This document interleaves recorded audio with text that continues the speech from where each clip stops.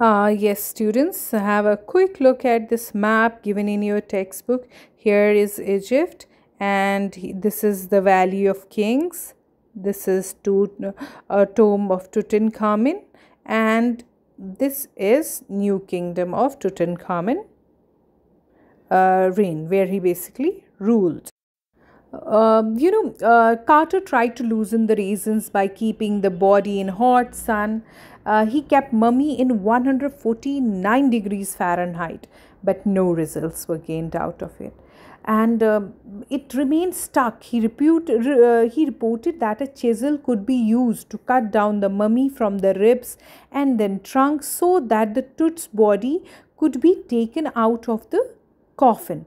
According to Carter, he was left in his defense, what he actually said, he was left with no choice. He had no choice but to cut the body. He believed that if he would not have done that, thieves could have removed the gold from the tomb and would have looted it. And there's a word used here, circumvented.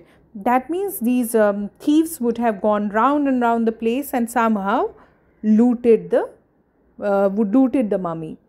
During the Tut's time, the royal people were very wealthy. They had a belief that after that, they could take wealth along with them for his life after death. He was given precious collars, necklaces, and decorative patterns, bracelets, rings, amulets, ceremonial aprons, sandals, seats for fingers, toes, and an iconic inner coffin and a mask. His men removed his head and every joint of his body.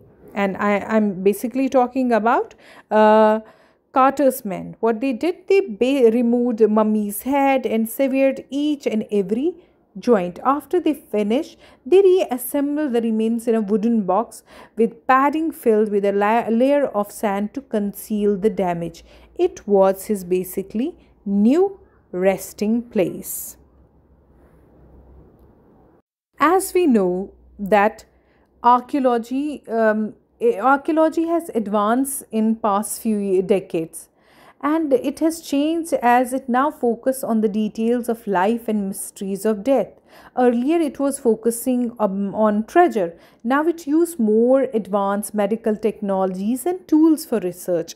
And in year 1968, an anatomy professor x-rayed King Tut's mummy and revealed that front limbs and breastbone were missing. And today it's even more advanced. And with CT scan is basically computed tomography. And through this scan, what can be actually done? Virtual image of whole body can be made. With the help of technology, King Tut's body would be scanned to find answers to two questions. How did he die? Now the question is, how did he die? And how old he was at time of his death. His death was a shock to the royals, as also he was the last person of his family, and his funeral indicated diminishment of his dynasty. However, what happened after his death is still not clear. Well, students, Tut's father or a grandfather, Amenhotep III, was a powerful pharaoh who ruled over a period of 40 years. And his son Amenhotep IV succeeded him and began the strangest period in the history of Egypt. He promoted the worship of Aten, and that the sun disk, right? He changed his name to Akhenaten, meaning servant of Athens. He also shifted the religious capital from Thebes to the new city of Akhenaten, called Amarna. Further, he attacked Amun, a god, smashed his images, closed the temples.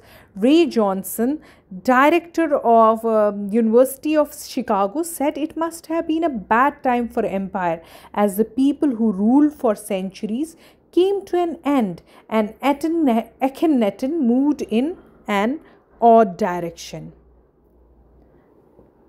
You can say, I have just pointed it out for you, what Ray Johnson had to say about it. So after this, there was another mysterious ruler. Menkaure succeeded him and died soon. Next, Tutankhamun, also known as Tut, sat on the throne, ruled for 9 years. He worshipped god Anon in old ways. However, he died mysteriously. Tut is one of the mummies in Egypt, whereas until now, with the help of Egyptian Mummy Project, we started in 2003, almost 600 mummies. So far, 600 mummies have been recorded, and King Tut's mummy was the first to be scanned by CT scan under next phase of scanning the mummies with the machine donated by National Geographic Society and Siemens.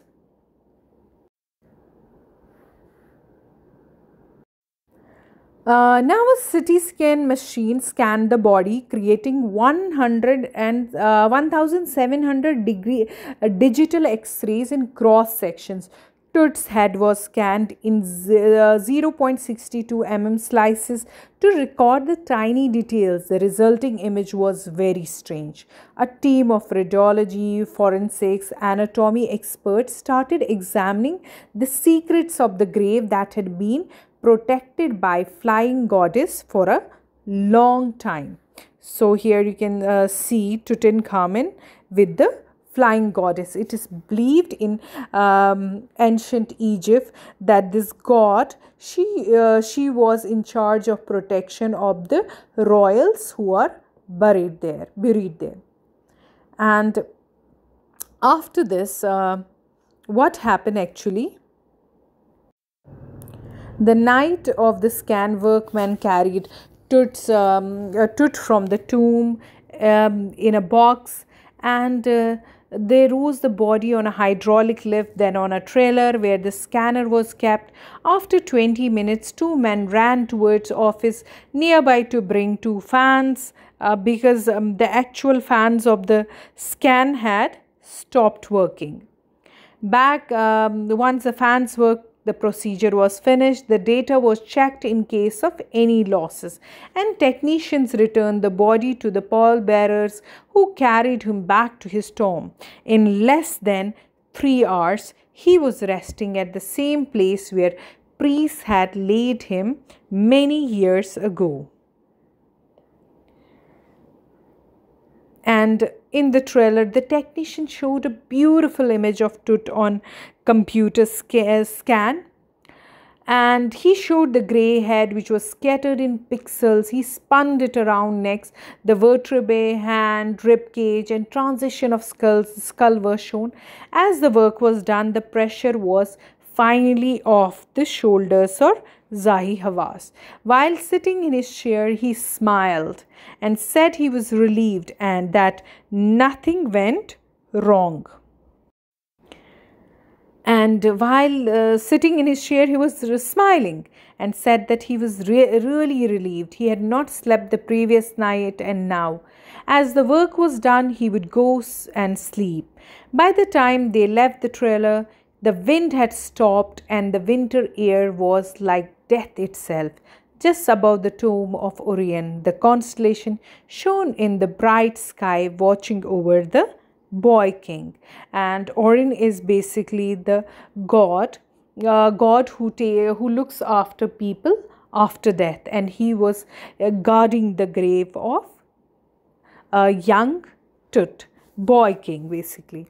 But still the mysteries surrounding the death of King Tut were not clear, but it rather revealed lots of information about that period of time. I'm sure students, you might have found this chapter very interesting. It might have reminded you of series of movies, Mummy Returns and all that, and you can actually imagine these kings, how they were buried and how people believed in resurrection of these people and how they will meet all the goods in afterlife.